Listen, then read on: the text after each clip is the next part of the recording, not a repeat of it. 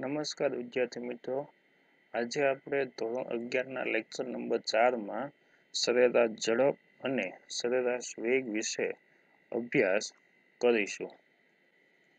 તેમાં પહેલા સરેરાશ ઝડપ.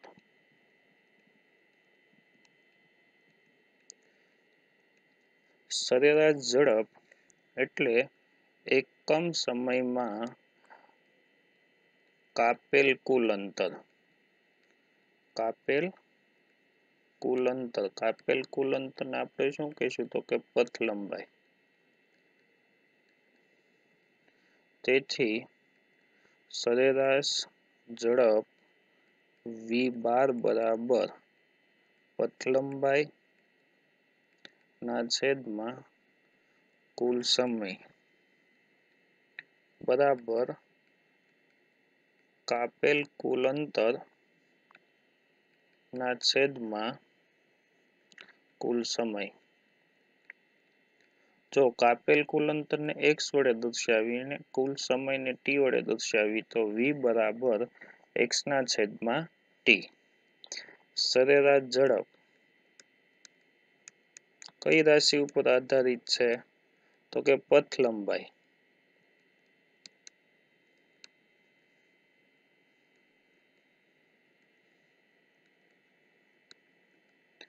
પથ લંબાઈ પર આધારિત હોવાથી તે પસંદ કરેલ માર્ગ પર આધાર રાખે છે. જો પસંદ કરેલ માર્ગ બદલવામાં આવે તો સરેરાશ ઝડપ બદલાય છે. તેનો એકમ. હવે સરેરાશ ઝડપ v12 બરાબર શું લખીએ? x એટલે અંતર, t એટલે સમય. અંતરનો એકમ મીટર અને સમયનો એકમ સેકન્ડ. તેથી તેનો એકમ બરાબર મીટર પર સેકન્ડ અથવા વાહનમાં જે એકમ વપરાતો હોય કિલોમીટર પ્રતિ અવર. અને આ ઉપરથી પારિમાણિક સૂત્ર. પારિમાણિક સૂત્ર તો કે અંતર માટે L1, સમય માટે T1.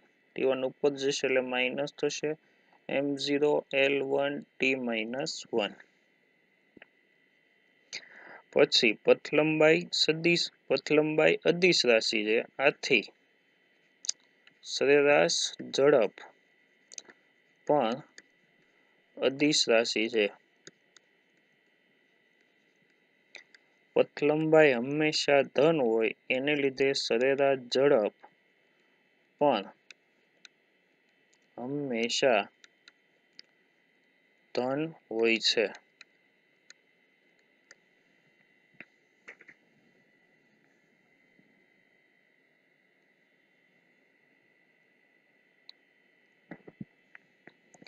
હવે પછી સરેરાશ વેગ. સરેરાશ વેગ એટલે એકમ સમયમાં થયેલ સ્થાનાંતર. એકમ સમયમાં થયેલ સ્થાનાંતર. તો આ ઉપરથી તેનું સૂત્ર તો કે સરેરાશ વેગ v12 બરાબર સ્થાનાંતર ના છેદમાં સમય. સ્થાનાંતર એટલે અંતિમ સ્થાન માઇનસ પ્રારંભિક સ્થાન સમય t2 માઇનસ t1 બરાબર ડેલ્ટા x ના છેદમાં ડેલ્ટા t. સૂત્ર ઉપરથી સરેરાશ વેગનો એકમ અંતરનો એકમ મીટર, સમયનો એકમ સેકન્ડ. મીટર પર સેકન્ડ અથવા કિલોમીટર પર અવર. પારિમાણિક સૂત્ર સરેરાશ ઝડપ જેવું જ આવશે M1 M0 L1 T-1. સ્થાનાંતર સદિશ રાશિ હોવાથી સરેરાશ વેગ પણ સદિશ રાશિ છે. જ્યારે સુરેખ માર્ગ પર ગતિ થતી હોય કેવો માર્ગ લેવાનો છે? સુરેખ માર્ગ. સુરેખ માર્ગ પર થતી ગતિ માટે સરેરાશ ઝડપ બરાબર સરેરાશ વેગ અને અનિયમિત ગતિ. અનિયમિત ગતિ માટે સરેરાશ ઝડપ હંમેશા સરેરાશ વેગ કરતાં મોટું હોય છે, કારણ કે પથ લંબાઈ greater than સ્થાનાંતર. એની પછી સરેરાશ વેગ માર્ગ પર આધારિત નથી. આથી માર્ગ બદલાય તો સરેરાશ વેગ કેવો રહેશે? અચળ. અને માર્ગ સાથે કોઈ લેવા દેવા નથી. અને જ્યારે x2 greater than x1 હોય ત્યારે સરેરાશ ઝડપ v બાર કેવી મળશે? તો કે ધન. x2 less than x1 હોય ત્યારે સરેરાશ વેગ ઋણ. અને x1 બરાબર x2 હોય ત્યારે v બાર મળશે શૂન્ય. આનો મતલબ સરેરાશ વેગ ધન, ઋણ અથવા શૂન્ય હોઈ શકે. એક વસ્તુ યાદ રાખવાનું, ડેલ્ટા ટી સમયગાળો હંમેશા ડેલ્ટા ટી ગ્રેટર ધેન 0 સમયગાળો ક્યારેય શૂન્ય અથવા ઋણ મળશે નહીં.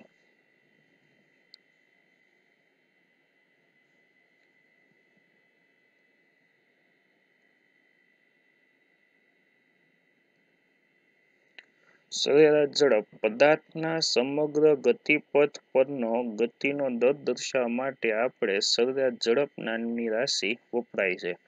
પથ લંબાઈ અને તે માટે લાગતા સમયના ગુણોત્તરને સરેરાશ ઝડપ કહે છે. સરેરાશ ઝડપ બરાબર પથ લંબાઈના છેદમાં કુલ સમય. પથ લંબાઈ એટલે કાપેલ કુલ અંતર અને છેદમાં કુલ સમય. સરેરાશ ઝડપની સંજ્ઞા v બાર અથવા કૌંસમાં v વડે દર્શાવાય છે. સરેરાશ ઝડપ પથ લંબાઈ ઉપર આધારિત હોવાથી તે અદિશ રાશિ છે. સરેરાશ ઝડપનો SI એકમ મીટર પર સેકન્ડ અને પારિમાણિક સૂત્ર m0L1T-1. સરેરાશ ઝડપ હંમેશા ધન હોય છે અને સરેરાશ ઝડપ પસંદ કરેલા માર્ગ ઉપર આધારિત છે. માર્ગ બદલાશે તો સરેરાશ ઝડપ બદલાશે. જો કોઈ પદાર્થ અથવા કણ t સમયમાં x જેટલું અંતર કાપે તો સરેરાશ ઝડપ બરાબર કાપેલ અંતરના છેદમાં સમય. અંતર x છે ને સમય t છે, તેથી સરેરાશ ઝડપ બરાબર x ના છેદમાં t. n કણોની સરેરાશ ઝડપ. જો કોઈ કણ છે x1 જેટલું અંતર t1 સમયમાં v1 ઝડપથી, ત્યારબાદ x2 અંતર t2 સમયમાં અને v2 ઝડપથી, તેવી જ રીતે xn અંતર tn સમયમાં vn ઝડપથી કાપતા હોય તો આવા કિસ્સામાં તેની સરેરાશ ઝડપ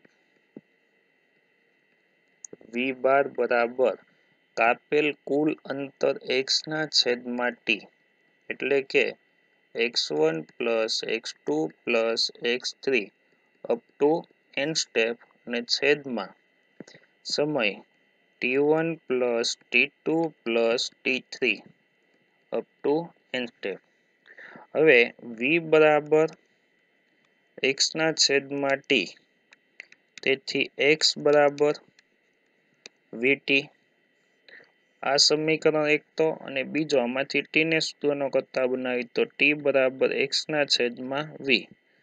બેમાંથી કોઈ પણ એક સમીકરણનો ઉપયોગ આ સમીકરણમાં કરવાનો છે. તો પહેલું સૂત્ર કે જ્યારે x ની કિંમત મૂકવામાં આવે તો v બાર બરાબર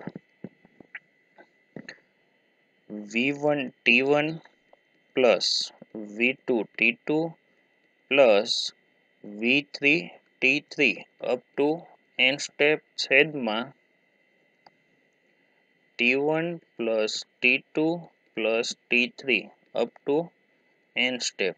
અને જ્યારે t બરાબર x ના છેદમાં v સમીકરણનો ઉપયોગ કરવામાં આવે તો v બાર બરાબર અંશ તો એમને એમ રહે કે હવે x ની કિંમત મૂકવાની નથી એટલે x1 plus x2 plus x3 up to n step ને છેદમાં t1 ની જગ્યાએ x1 ના છેદમાં v1 પ્લસ x2 ના છેદમાં v2 પ્લસ x3 ના છેદમાં v3 up to n step. જો કોણ v1 v2 v3 અને vn ઝડપથી t1 t2 t3 અને tn સમયગાળા દરમિયાન ગતિ કરતો હોય તો કુલ ગતિના સમયમાં તેની સરેરાશ ઝડપ v બરાબર d1 plus d2 plus up to dn t1 plus t2 plus tn.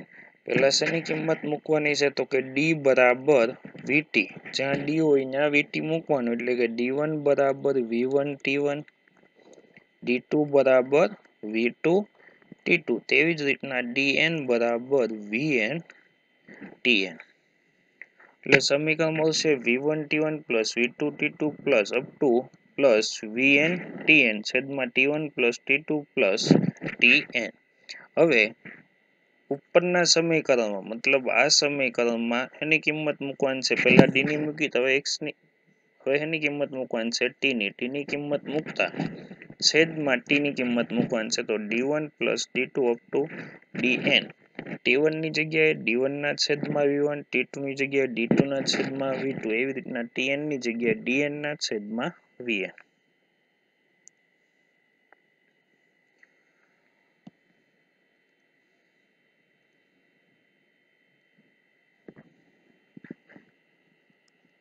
જ્યારે d1 બરાબર d2 બરાબર d3 બરાબર dn મતલબમાં જ્યારે અંતર સમાન હોય,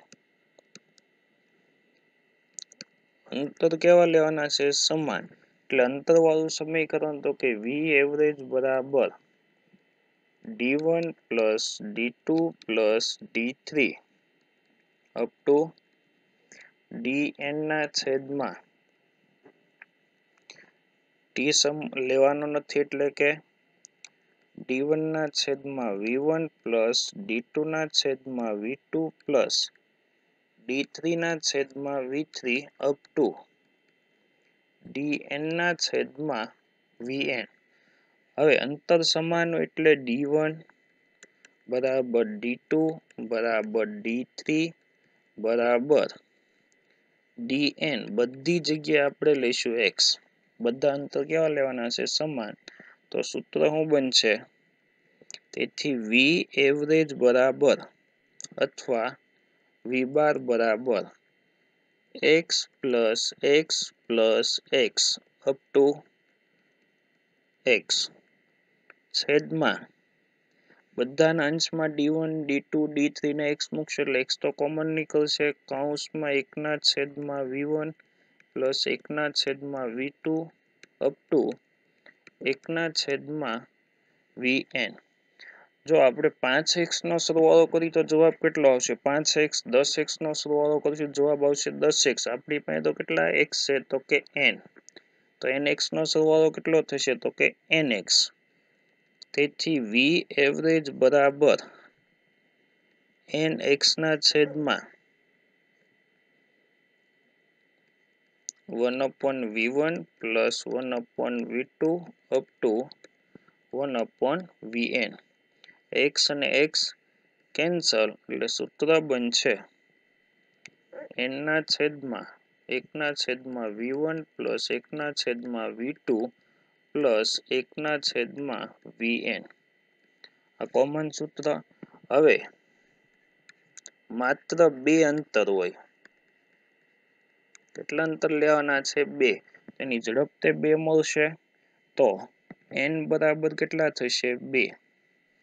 તેથી v બાર બરાબર 2 ના છેદમાં 1 ના છેદમાં v1 પ્લસ 1 ના છેદમાં v2. છેદનો લસા લઈશું એટલે જવાબ આવશે તો કે 2 ના છેદમાં v1 પ્લસ v2 છેદમાં v1 ઇન્ટુ v2. છેદનો છેદ જશે અંશમાં તો v બાર બરાબર 2 v1 v2 ના છેદમાં v1 પ્લસ v2. તેવી જ રીતના હવે 3 અંતર હશે તો n બરાબર કેટલા લેવાના? 3. તો સમીકરણ બનશે v એવરેજ બરાબર 3 ના છેદમાં 1 ના છેદમાં v1 પ્લસ 1 ના છેદમાં v2 પ્લસ 1 ના છેદમાં v3.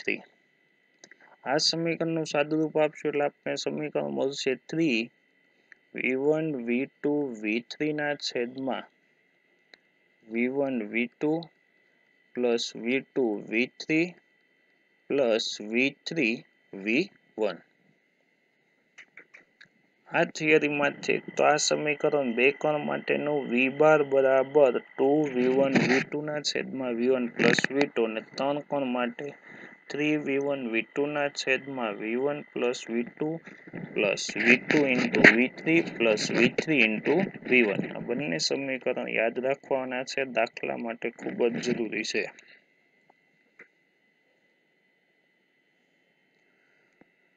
હવે જો સમય t1 બરાબર t2 બરાબર t3 એટલે કે સમય સમાન હોય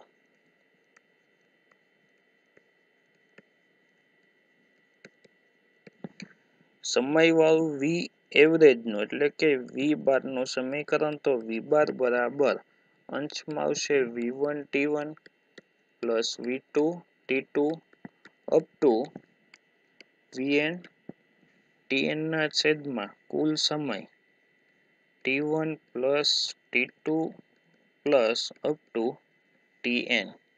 સમય સમાન એટલે કે t1 બરાબર t2 બરાબર tn. આ બધા બરાબર આપણે શું લેવાનું છે? સમય t. તો સમીકરણમાં કિંમત મૂકશું તો v બાર બરાબર v1t plus v2t plus vnt છેદમાં t પ્લસ આવા કેટલા n છે આપણી પાસે? તો કે n. nt નો સરવાળો થશે તો કે n ઇન્ટુ t. તેથી v બાર બરાબર અંશમાંથી t કોમન નીકળી જશે તો v1 plus v2 plus vn ના છેદમાં nt. t અને t કેન્સલ એટલે v બાર નું સૂત્ર v બાર બરાબર v1 plus v2 plus vn ના છેદમાં n. હવે જ્યારે સમીકરણ 2 અંતર માટે લખતા હોય કે જ્યારે 2 ભાગમાં અંતર અથવા સમય વહેંચાયેલો છે તો સૂત્ર શું બનશે? તો કે v બાર બરાબર v1 પ્લસ v2 ના છેદમાં 2 ની જગ્યાએ n ની જગ્યાએ કેટલા લેવાનું થશે? 2. અને 3 સમય માટે સમીકરણ લખવું હોય તો v બાર બરાબર v1 plus v2 plus v3 ના છેદમાં કેટલા લખાશે? 3. આ બે સમીકરણ પણ યાદ રાખવાના છે, જે દાખલા માટે ખૂબ જ જરૂરી સમીકરણો છે. સરેરાશ વેગ. જ્યારે પદાર્થ ગતિમાં હોય ત્યારે તેનું સ્થાન સમય સાથે બદલાય છે, પણ સમય સાથે કેટલી ઝડપથી સ્થાન બદલાશે અને કઈ દિશામાં, આનું વર્ણન કરવા માટે આપણે એક રાશિ સરેરાશ વેગને વ્યાખ્યાયિત કરીશું. કારણ કે વેગ સદિશ રાશિ છે એનો મતલબ કે સરેરાશ વેગ પણ કેવી રાશિ થાય? સદિશ. પદાર્થના સ્થાનાંતર અને તે માટે લાગતા સમયના ગુણોત્તરને સરેરાશ વેગ કહે છે. તેથી સરેરાશ વેગ બરાબર સ્થાનાંતરના છેદમાં સમયગાળો. સરેરાશ વેગની સંજ્ઞા v બાર અથવા કૌંસમાં v વડે દર્શાવાય છે. સરેરાશ વેગ સ્થાનાંતર ઉપર આધારિત હોવાથી તે સદિશ રાશિ છે. સરેરાશ વેગ ધન કે ઋણ હશે તેનો આધાર સ્થાનાંતરની સંજ્ઞા પર રહેલો છે. સ્થાનાંતર ધન હશે ત્યારે સરેરાશ વેગ ધન મળશે, સ્થાનાંતર ઋણ હશે ત્યારે સરેરાશ વેગ ઋણ મળશે. સરેરાશ વેગ બરાબર સ્થાનાંતર એટલે કે ડેલ્ટા એક્સ ના છેદમાં સમયગાળો ડેલ્ટા ટી અંતિમ સ્થાન માઇનસ પ્રારંભિક સ્થાનના છેદમાં T2 માઇનસ T1. તેથી x1 બરાબર x2 હોય તો v બારની કિંમત કેટલી આવશે? 0. x1 ગ્રેટર ધેન x2 હોય તો v બાર કેવો મળશે આપણને? ઋણ. અને x2 ગ્રેટર ધેન x1 હોય ત્યારે v બાર કેવો મળશે? ધન.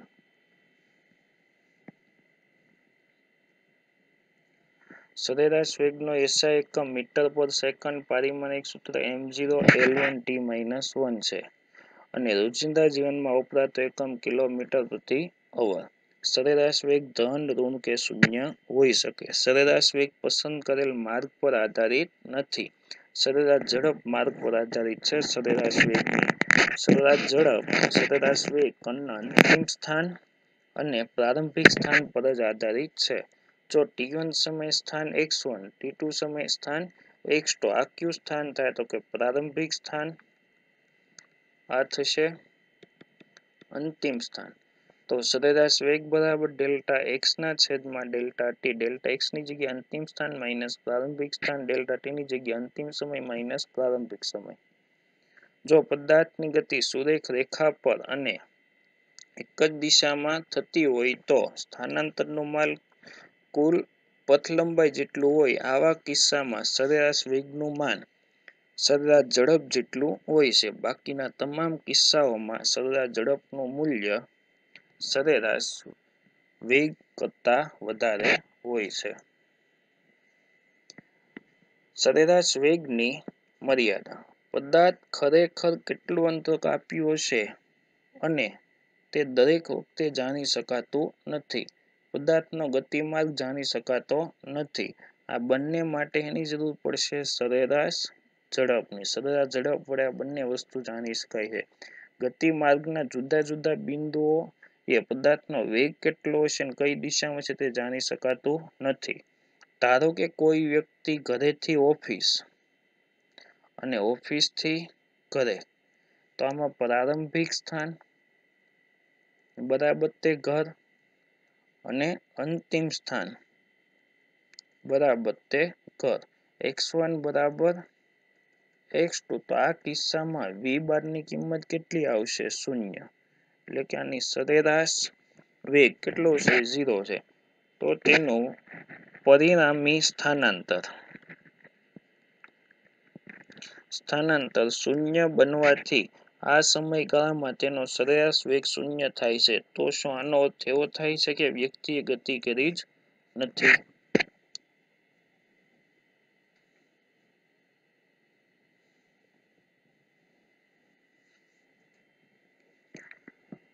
એક કણ એક અક્ષની દિશામાં ગતિ કરે છે. t બરાબર 3 સમયે તેનું સ્થાન x1 બરાબર 6 મીટર અને t2 બરાબર 8 સેકન્ડ પર તેનું સ્થાન x2 બરાબર 21 મીટર કઈ અક્ષ ઉપર ગતિ કરે છે? x અક્ષ પર. એનો મતલબ એક જ દિશામાં અને x અક્ષ હોવાથી સુરેખ પથ પર. તો આવા કિસ્સામાં સરેરાશ ઝડપ બરાબર સરેરાશ વેગ હોય તો સરેરાશ ઝડપ અને સરેરાશ વેગ મેળવો. એ બંને કેવા થાય? સમાન. સરેરાશ વેગ એટલે અંતિમ સ્થાન માઇનસ પ્રારંભિક સ્થાનના છેદમાં અંતિમ સમય માઇનસ પ્રારંભિક સમય. x2 કેટલો છે? 21. x1 કેટલો છે? 6 છેદમાં અંતિમ સમય 8, પ્રારંભિક સમય 3. તેથી v બાર બરાબર 15/5. તેથી v બાર બરાબર 5 મીટર પર સેકન્ડ. આ સરેરાશ વેગ પણ છે અને સરેરાશ ઝડપ અને સરેરાશ વેગ બેની કિંમત કેટલી આવશે? 5 મીટર પર સેકન્ડ.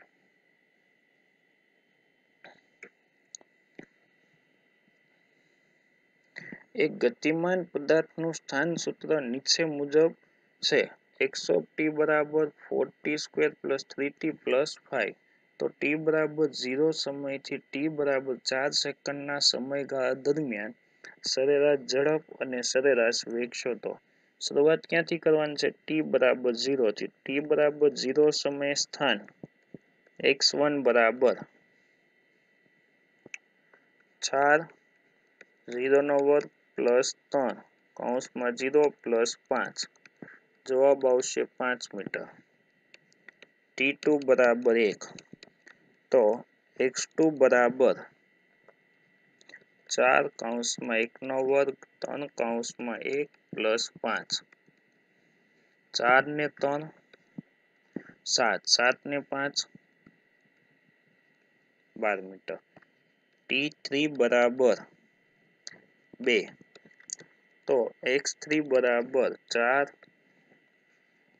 કૌંસમાં 2 વર્ગ પ્લસ 3 કૌંસમાં 2 પ્લસ 5. 16 plus 6 plus 5.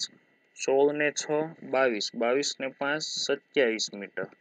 અહીંથી તમે જોઈ શકો કે એક જ દિશામાં ગતિ થાય છે. તો આ કિસ્સામાં માર્ગ તો કેવો છે? તો કે x અક્ષ. x અક્ષ એટલે સુરેખ માર્ગ પર ગતિ થાય છે અને દિશા કેવી છે? તો કે સમાન. તો આ કિસ્સામાં સરેરાશ વેગ બરાબર સરેરાશ ઝડપ.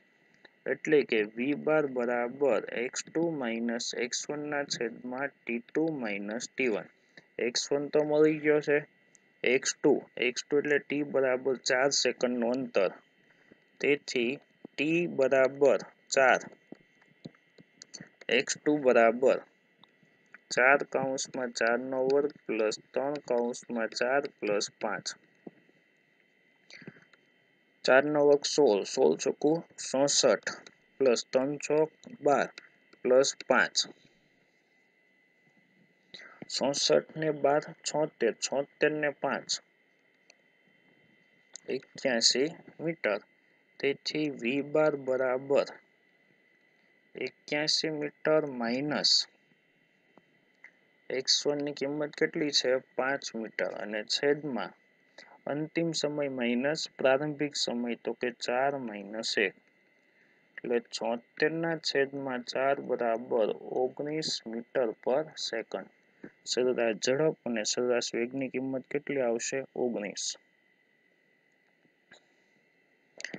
એક કાર સીધા રસ્તા પર 100 કિલોમીટર અંતર 3 કલાકમાં કાપે છે અને ત્યાંથી ડાબે હાથે 50 કિલોમીટર અંતર 2 કલાકમાં કાપે છે.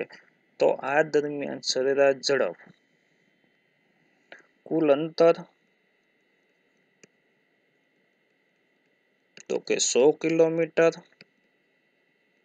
Plus 50 kilometre. કેટલું થશે? 150 કિલોમીટર. અને સમય પહેલા માટે 3 કલાક, બીજા માટે 2 કલાક, ટોટલ થશે 5 કલાક. તેથી સરેરાશ ઝડપ બરાબર કુલ અંતર ના છેદમાં કુલ સમય.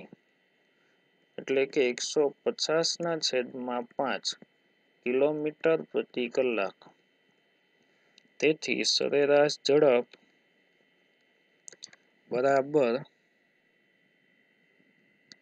30 કિલોમીટર પ્રતિ અવર. હવે જો અહીંયા પહેલા 100 કિલોમીટરનું અંતર 3 કલાકમાં કાપે છે, પછી કઈ બાજુ વળે છે? ડાબી બાજુ. ડાબી બાજુ વળે એનો મતલબ કે માર્ગ મતલબમાં ગતિની દિશા સમાન રહેતી નથી. એટલે આવા કિસ્સામાં સરેરાશ વેગ અને સરેરાશ ઝડપ ક્યારેય સમાન મળે નહીં. પહેલા આપણે ધારી લઈએ કે ઉપર જાય છે ત્યાંથી ડાબી બાજુ શરૂઆત O થી A અંતર કેટલું છે? 100 કિલોમીટર અને એની માટે સમય કેટલો લાગે છે? 3 કલાક. ત્યાંથી ડાબી બાજુ 50 કિલોમીટર અને એની માટે સમય કેટલો લાગે છે? 2 કલાક. તો તેનું સ્થાનાંતર કેટલું થશે? સ્થાનાંતર માટે સ્થાનાંતર બરાબર અંડર રૂટ 100 નો વર્ગ 10,000 અને 50 નો વર્ગ 2500. સરવાળો કરશું એટલે કેટલા આવશે? તો કે 12,500. 12,500 અને આપણે 2500 ગુણ્યા 5 લખી શકશું. 2500 નો વર્ગમૂળ કેટલું નીકળશે? 50√5 કિલોમીટર. સમય કેટલો લાગે છે? 5 કલાક. તેથી સરેરાશ વેગ બરાબર સ્થાનાંતર ના છેદમાં સમય. સ્થાનાંતર 50√5. સમય કેટલી કલાકનો છે? 5 કલાક. ઝડપ આવશે મતલબમાં સરેરાશ વેગ મળશે આપણને 10√5 કિલોમીટર પ્રતિ અવર.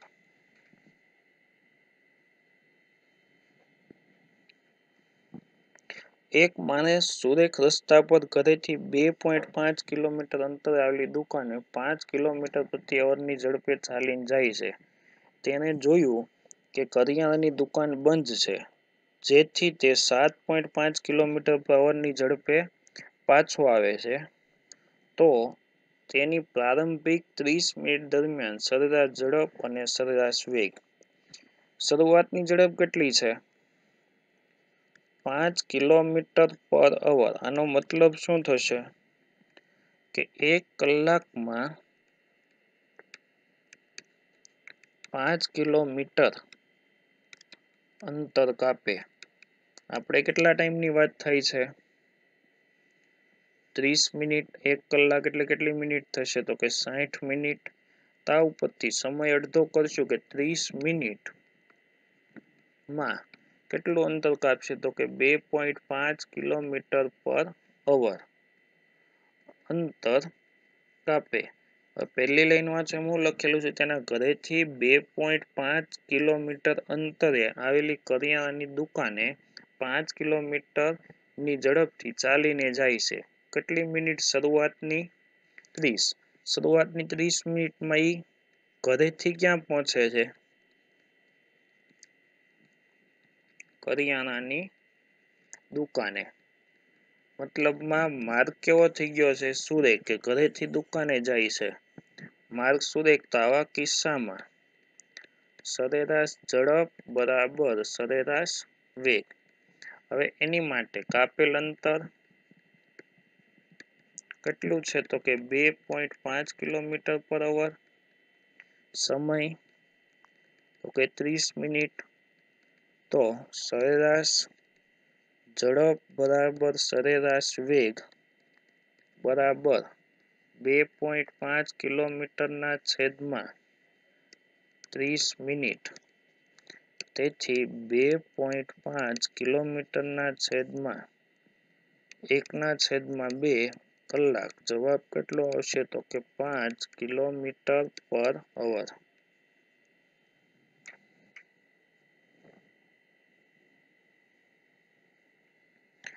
એક રેલવે સ્ટેશનથી એક હોટલ વચ્ચેનું અંતર કેટલું છે?